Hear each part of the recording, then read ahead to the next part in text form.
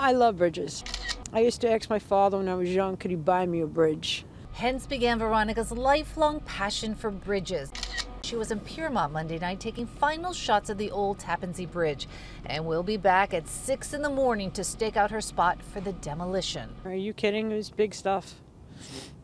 Like I said, you just don't see bridges blow up every day. 10 o'clock Tuesday morning, officials will give the final okay to blow up one of the remaining sections of the bridge. If weather cooperates, the old Tappan Zee is coming down. The old structure will fall into nets that are held up by buoys because, you know, that part of the Hudson is deep. It's a major shipping lane. The Tappan Zee Bridge is 63 years old, ill-suited for the increasing volume of daily traffic. A new bridge was constructed and renamed the Mario Cuomo Bridge. Plans were to remove this section on Saturday, but high winds forced a postponement until tomorrow. Not exactly ideal for a weekday. You can expect the new bridge to be shut down during the demolition. Portions of the New York State Thruway will also be closed, and boaters will be kept a safe distance away.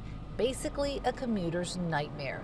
For those who don't have to cross the Hudson, the demolition is proving to be quite a popular attraction. Here at The View, a catering hall with $1 million view, they're offering a breakfast special with champagne so folks can toast the big implosion.